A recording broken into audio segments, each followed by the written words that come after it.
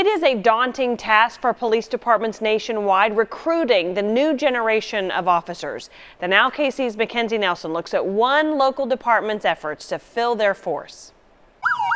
Sitting inside of a cop car is not where Adrian Garcia thought he'd be, especially in the driver's seat. It feels great. I mean, it's something new, and I couldn't be happier right now. Adrian is a senior at Shawnee Mission North High School. Today he graduated from the district's Blue Eagle program. Going into this program, I expected a whole lot different stuff, and I expected it to be really boring, but it's really fun, and it's something I enjoy doing. This is the first year for the program that exposes Shawnee Mission students to careers in law enforcement. No, I'm very proud of the students because it takes some courage to engage in this, because it's not always popular to be a cop, especially as a teenager. The program is for future police officers, EMTs, and students interested in a legal career. It's very encouraging to us that young people, 16, 17, 18 years old, are already taking the steps to pursue this kind of a career. Officer Danny Chavez says recruiting young officers is one of their toughest jobs. He says it's because of what they see or hear on TV and social media. Gauging their interest and giving them some basic training in this career field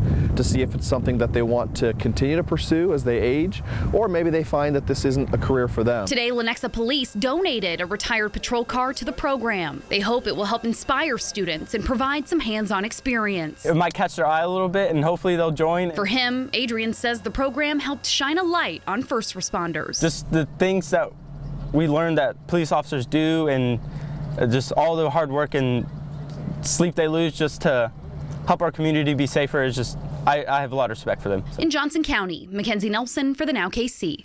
That Blue Eagle program started with 20 students. They plan to double that number by next year.